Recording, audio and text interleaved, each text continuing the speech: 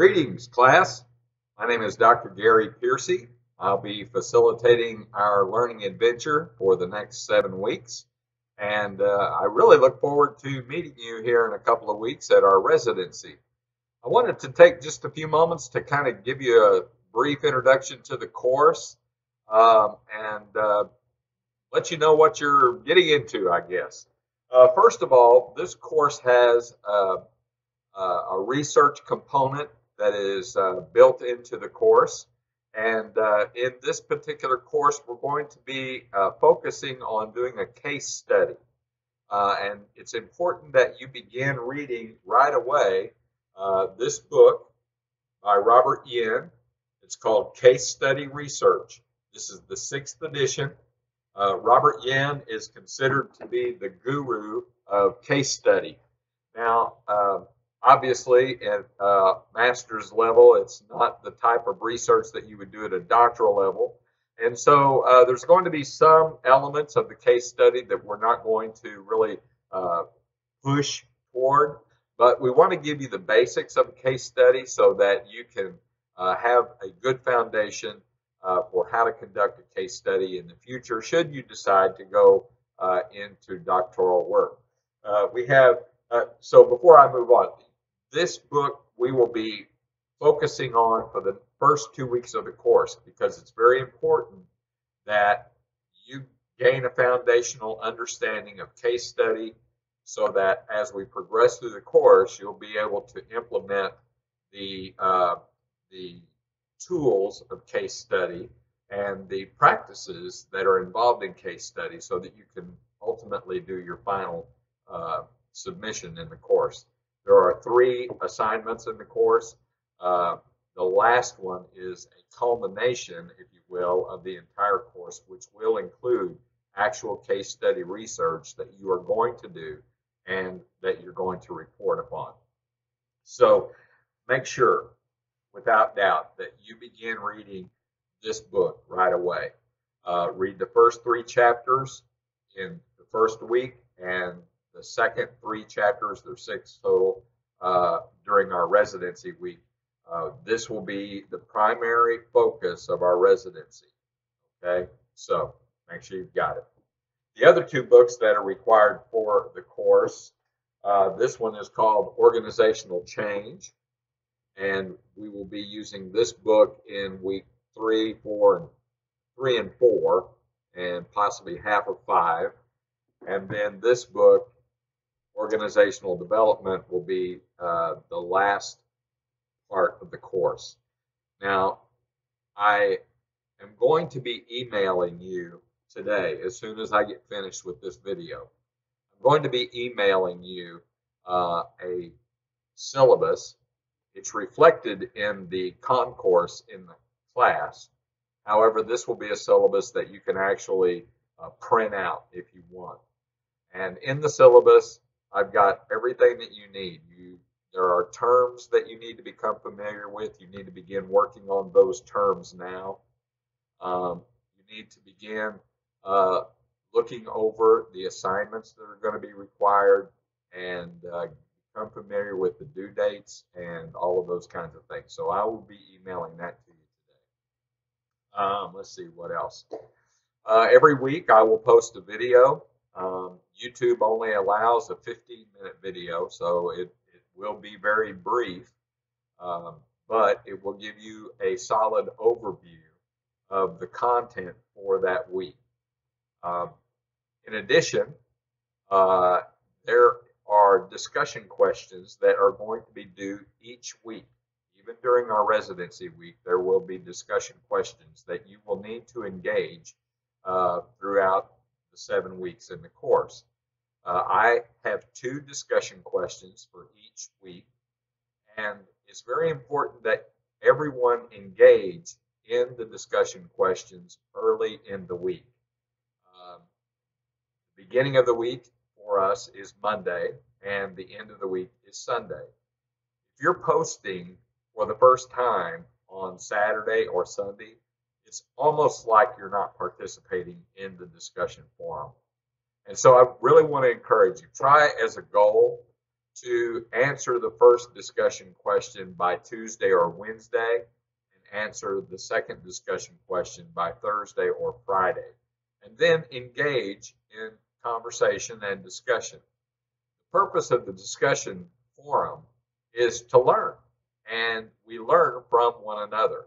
And so I really want to push you a little bit to read outside sources, sources other than our textbooks, in order to find new information that you can bring to the class that we can all learn. Because, I think there were 6 or 7 of us all together. And if each one of us would work on one other source than the textbook, and if that were a different source from the other people, then we would have 6 or 7 new sources of information that we could glean from. I call it learning. It's learning and gleaning at the same time. We can learn from one another. And so, you learn by participation in online courses. And so please do your very best to do a little research, go the extra mile, and not only will that benefit you, but it will benefit the class as well. Also, I'll just warn you right up front, I am a stickler when it comes to writing and when it comes to proper formatting for your papers. So make sure that you are following MLA and following it to the T. I believe that writers are not born, they learn to write. And so I will be critiquing your writing so that you can be more proficient as a scholar. This is master's level work, and master's level work will be the expectation.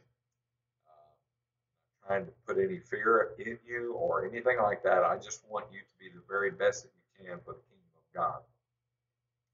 Well, I guess that's about it. Be sure to review my videos each week and make sure that you do the reading.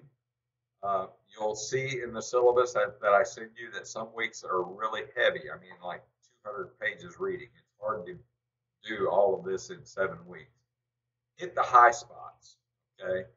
You don't have to read every word. Learn to read and pick up on the most important part of each section, and get a general understanding so that you can progress. If you get bogged down in reading word for word, you'll never finish. And that's just all part of academics. So I'm looking forward to an exciting class. I'm really looking forward to our residency together. Dr. Marco tells me that on Monday of residency, we'll be going out to lunch as a group on TKU. Yay! And so it'll be a really exciting time. So come with an expectation that you're going to engage in the class and learn and contribute to the overall learning experience of the class. I live in the Houston area. This is my home. I saw it, my little dog. I've got 2 dogs. Snow White is a white German Shepherd, and then Hope is a little Dachshund.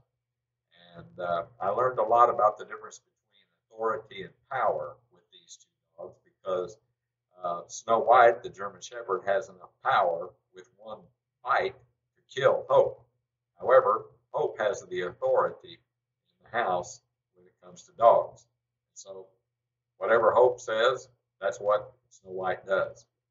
Kind of a picture, if you will, of the authority that we have as sons and daughters of God over the enemy.